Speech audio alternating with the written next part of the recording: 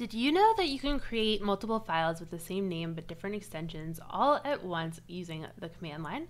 Well, you can. There is this thing called brace expansion, and so you can do something like this. So I can say hi, and then in curly braces do Allie, friend, buddy, and then end with hi.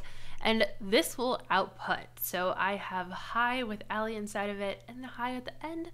Hi friend, hi, hi buddy, hi. So in this case, we're echoing, which is like printing out the text before and after the braces 3 times, one for each of the items in the braces. This comes in really handy when you're making files. So touch button .js .css .stories.js .test.js. And now if I ls, you can see that that created 4 files for me.